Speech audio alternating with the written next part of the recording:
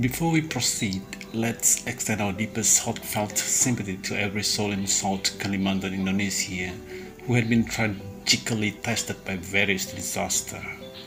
Be strong and never give up, my friends. Rise up high and believe that you can. Let's pray for Kalimantan.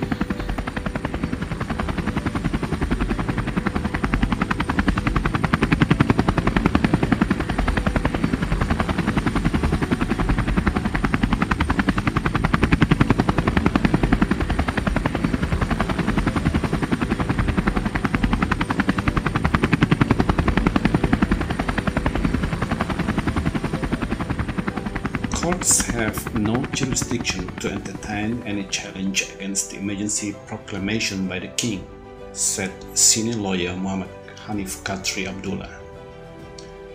He said this was according to Article 150 in bracket 8 bracket B of the Federal Constitution. Article 150 bracket 8 bracket B, he said, expressly spelled out, no court shall have jurisdiction to entertain or determine any application, question on or proceeding in whatever form on any ground regarding the validity of proclamation of emergency. Highlighting the way Article 150 bracket 8 bracket B is worded, Haniff Khatri said the challenge should be on the advice of the Prime Minister instead of the emergency. To me, honestly, he said, having such a provision, Article 150 bracket 8, would make it very difficult, even if challenge the advice, for the court to entertain. The court will say that if we entertain it, indirectly we are entertaining a challenge to the proclamation of emergency pada Yang di-Pertuan Agong. It's not a clear situation, as there is no case law yet, he said when contacted by Bernama. Meanwhile, the incumbent institution of the Malay rulers chair at University Technology Mara, Professor Syam Rahayu Abdul Aziz, said the proclamation was made because the king's satisfaction, therefore no grounds whatsoever can allow any application to court to justify its validity. I don't think this is a strong ground because the constitutional provision says that in whatever reasons, no one can question the proclamation of emergency, said Syam Rahayu. Some lawyers may argue that there is a bad faith. I don't think this is a strong ground because the constitutional provision says that in whatever reasons, no one can question the proclamation of emergency, said Syam Rahayu. On January 12, Yang di-Pertuan Agong proclaimed an emergency which will be enforced up to August 1st as a proactive measure to contain the worsening COVID-19 pandemic in Malaysia. As a concerned nationals, what has been done by the Prime Minister by enforcing the MCO and advising Agong for the proclamation of emergency was absolutely right and wise.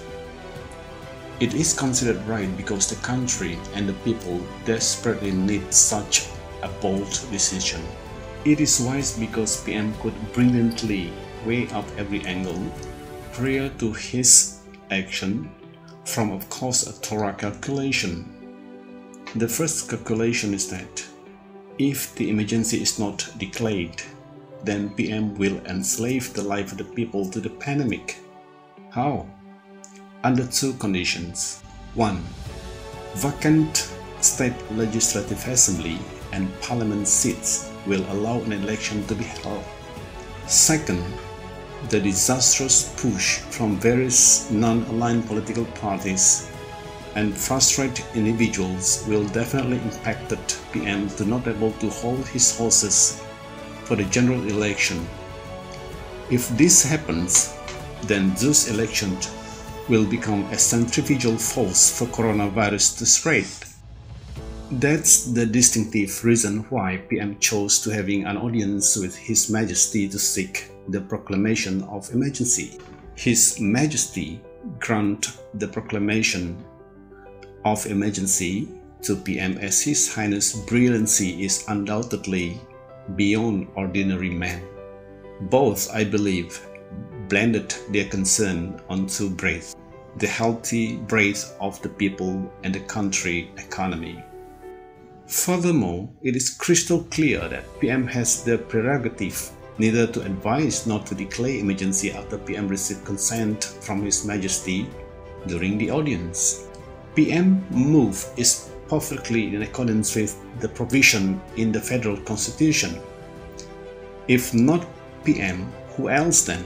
Can an ordinary executive do that? I believe even His Majesty himself cannot simply declare an emergency. This is the rule of law based on the Federal Constitution.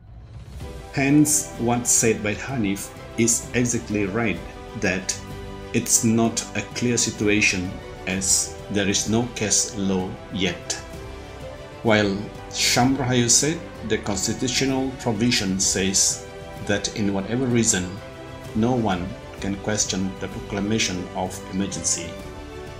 In this case, why not put all the brilliant brain together to fight this virus? Stop politicking since the general election has yet to come, and it will arrive after all, according to the Constitution.